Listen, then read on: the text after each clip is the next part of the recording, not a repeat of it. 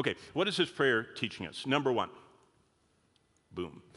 God wants us to pray for our personal physical needs.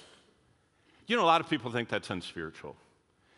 Did you know what this middle of the prayer is? God said it's okay to pray for physical needs. Every day, we're supposed to talk with God as our Father about our daily bread, what we need to make it through that day. Now, you know you have a friend if they feel comfortable talking about real life.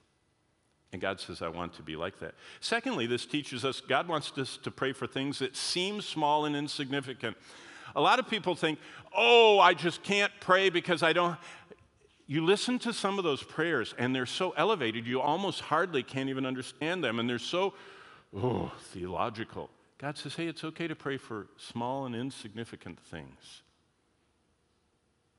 Remember, he's the one that says, I have numbered the hairs on your head, and I know every time a sparrow falls. Literally, what that verse where Jesus said that means, it says a sparrow hops. Jesus knows every time a bird hops. Have you ever watched birds? They don't, penguins waddle, but normal birds hop between things. They're just so energetic. They go boop, boop, boop, boop. Jesus said, I'm aware of every hop of every bird everywhere, and I've numbered your hair. And it's okay if you want to pray for things that seem small and insignificant because I'm listening. Thirdly, God wants us to need him. Now, this is where it gets hard. God wants us to need him to get along each day. Do you know what the greatest days of parenting were when I look back at our 8 children?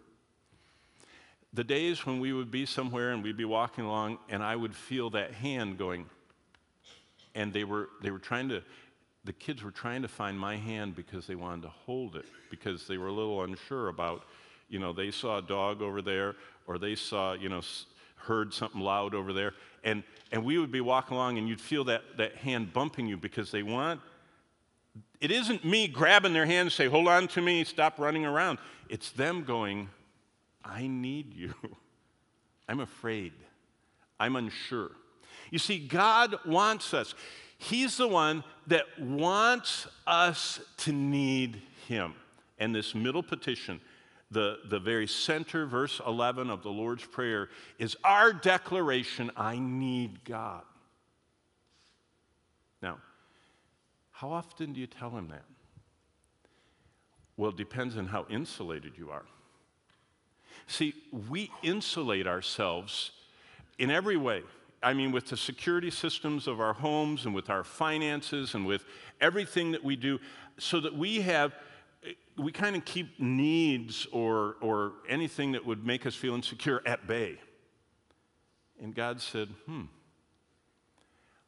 my desire is that you constantly need me.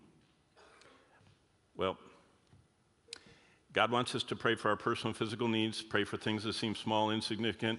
He wants us to need him to get along each day. But look, wait a minute, what is that 11th verse? Give me this day my daily bread. Is that what it says? No, what does it say? Us. Look at this. See, this is the second thing that's really hard for Americans. Now, I don't have to preach this. I've had the benefit of, speaking in many parts of the world. One of the most fascinating is in the old communist world, behind the Iron Curtain. Traveled there a lot, 78 and 79 through 83, and then we got started with a ministry in Russia at one of our churches with Slavic Gospel Missions, and so I would preach in Russia a lot. Did you know over there, they were so poor under the communism before the wall fell, if you were a Christian, your kids couldn't go to college, you couldn't be a professional. They had all these rules in communism for Christians. And so those people over there were resigned to the fact that as a Christian, they would never get ahead financially, their kids would never excel scholastically, and so what they did is they excelled at being Christians. I remember I was speaking at a church in Poland, and they said to me, this is in the 70s, and they said to me, church service starts at 8, but we have communion at 7. I thought, Yeah, I've been to many churches where the staff meets and prays. I thought it was a little private group, and we're going to have communion to ask the Lord to really bless the day. I got there at 7. There were 500 people. In Poland in 1978, okay? I mean, we're talking about under total communism. And I was amazed. I said, what is it? They said, we live in community with other believers. If there's any service, we all come. It's kind of like Thanksgiving dinner. The family members that boycott that really aren't close, right? The family comes. They said church is the gathering of the family, and we live in community. I'll never forget that either, because they serve communion with what we would call a goldfish bowl. You know, one of those big glass that you have guppies in? That was the cup. And they took it, and 500 people went like this. We passed it from, it took an hour to do this. Took it, you handed the person next to you, they got it, and they went.